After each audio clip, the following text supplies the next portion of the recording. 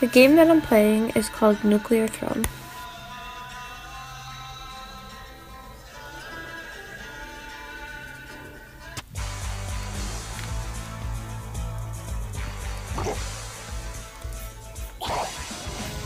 This game portrays a post-apocalyptic era in which humans are extinct and mutants, and monsters are roaming the new world. In the game, it looks essentially like, as the main character, I'm fighting my way through the scum and waste of the leftover Earth with nuclear weaponry and collecting radiation along the way. The ultimate goal in this game is to get the throne by beating all the levels. This also means collecting as much radiation as possible, because this is how you level up in the game, and using nuclear weapons in order to destroy the target.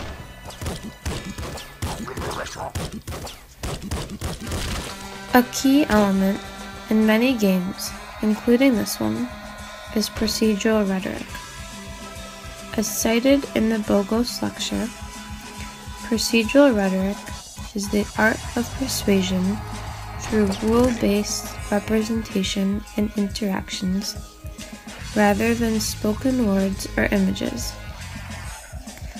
In other words, it implies that the rules of the game can have meaning to them, how they're played, the procedure, and mechanic can make arguments and claims, as well as persuade audiences or tell us something about culture.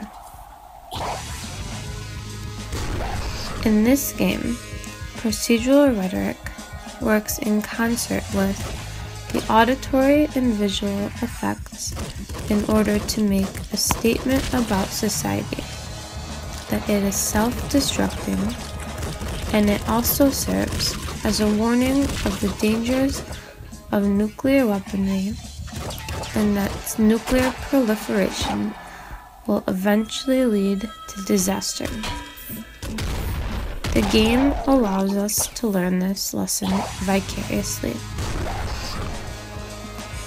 Let's first focus on the procedural rhetoric and how an understanding of expressive processing in media can translate into a greater understanding of how these processes work and sometimes fail in society.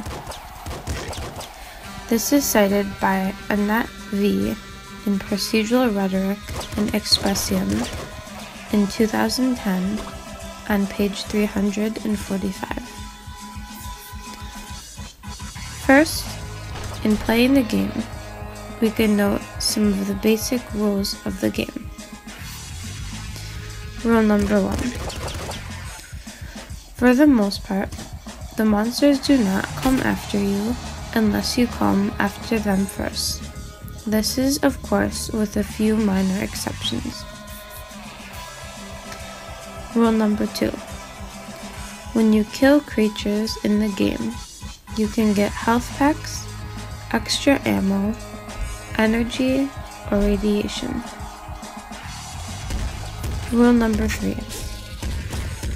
The health packs and other benefits are only available for a few seconds, and you can only pick them up if you are willing to risk going out into the open.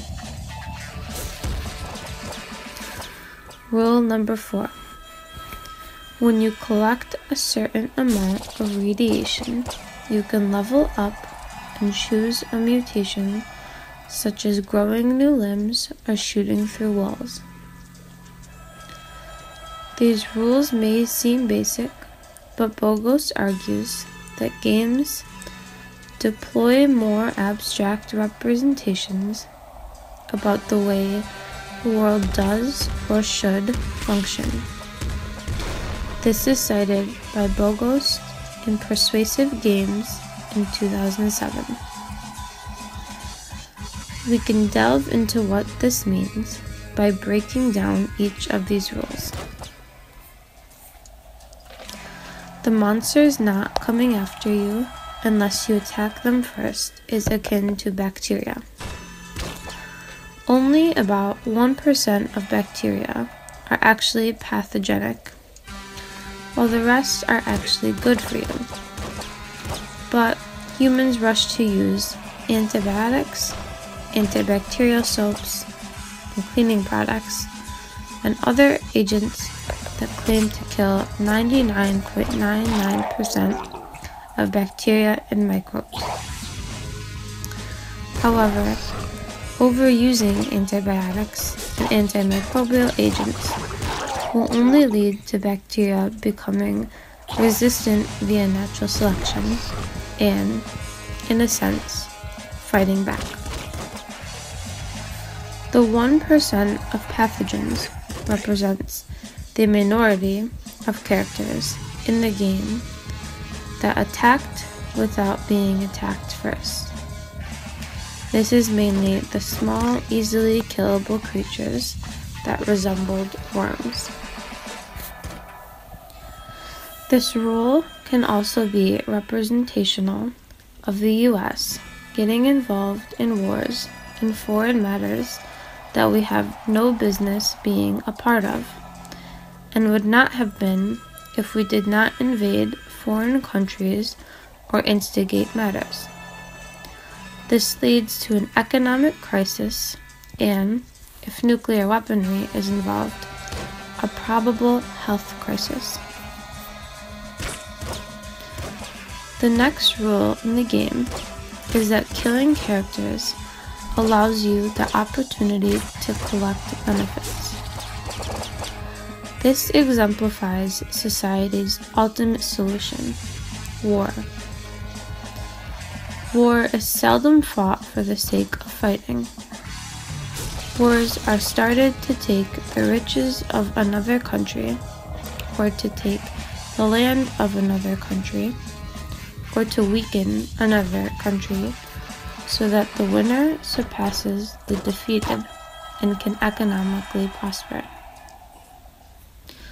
Moreover, the character is rewarded for killing, further exemplifying society's emphasis on the importance of battle.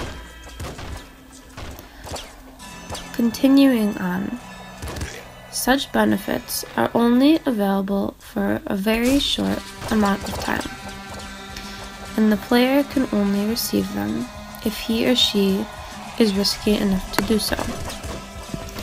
When playing the game, I found myself most likely to make a run for it when either the benefit outweighed the risk and the coast was clear, or I was very desperate because I had low health and or low ammo, and I knew that I would not be able to survive the rest of the game unless I made a run for it. So this gives the player an insight into what really motivates humans, which is a higher probability for reward or desperation. This essentially plays on the statement, desperate times calls for desperate measures, meaning that people will do almost anything when they are desperate, which may be very bad in some situations, such as a world leader threatening another world leader with nuclear weaponry, for example. Finally, Nuclear Throne has the rule that when a player levels up, he or she is able to choose one mutation. This goes back to the idea of bacteria and other microbes. Humans are pushing bacteria and viruses to mutate and evolve by overusing antimicrobial agents. Such overuse is unnecessary and is doing more harm than good to our world. It also circles around the idea of carcinogenic mutations related to radiation. Radiation is a known cause of mutagens, and the aftermath of nuclear war could lead to a huge healthcare crisis. In Nuclear Throne, the auditory and visual effects work with the procedural rhetoric in order to emphasize how society is self-destructive. Going through the game, the environment appeared to be waste-filled and scummy with radiation everywhere. Furthermore, the characters used nuclear weaponry, hence the name of the game Nuclear Throne. So players were able to switch between different weapons. This gave the sense of a grimy, unkept disaster area and made it clear that there had been a huge explosion or nuclear disaster here. Furthermore, it evokes fear for the future. Especially now, nuclear weapons are becoming a larger threat to society, and the aftermath of that would be the dirty, radiation-filled environment depicted in the game. Everything else on the screen, including the characters, setup menu, and even the weapons, were very bright and contrasted with the tan, waste-filled surroundings of the game, further emphasizing the severity of the apocalyptic-like situation. So that was my take on the visual aspect. In terms of the auditory, there is no talking in the game, but rather grunting when a player was injured, as well as background noise and the sound of weapons. This all intensified the warlike feel of the game. The suspenseful background music, grunting, and weapons firing, combined with the visuals, all make for an intense tone. In combination with the procedural rhetoric, this adds to the overarching theme of the game, that is the destruction of humanity and society. Of course, games are entertaining, but they are much more than that. Video games can be used for means beyond entertainment and serve as a legitimate medium for social commentary, art making, and other editorial pursuits. This is cited by Trainer and Mateus in 2009. This is because video games are unique in that video games are often interactive in a particular way. They require user action to complete their procedural representation. This is cited by Bogos in 2007. So they are so effective because they have these rules that players must follow in order to be able to interact with the game. And it is the interaction, rather than passive listening, that allows for an in-depth engagement. This brings us back to the main idea of procedural rhetoric, which is that there is meaning in the play itself and in the rules and procedures in a game. Nuclear Throne did not even have any words in the game, other than the ones that explain the rules and setup. Yet through the rules, visuals, and auditory effects, the game was able to make a strong claim about society's self-destructing nature and naive attitude towards nuclear weapons, and shed light on the possible future of our world at the rate we are going. As the final note, Nuclear Throne was the game that I have never played before, but I really did enjoy playing it. I feel that a major reason that I enjoyed it is because I was able to find meaning in the game. I think that's one of the main reasons we should care about these different elements of games in game studies. It allows us to play games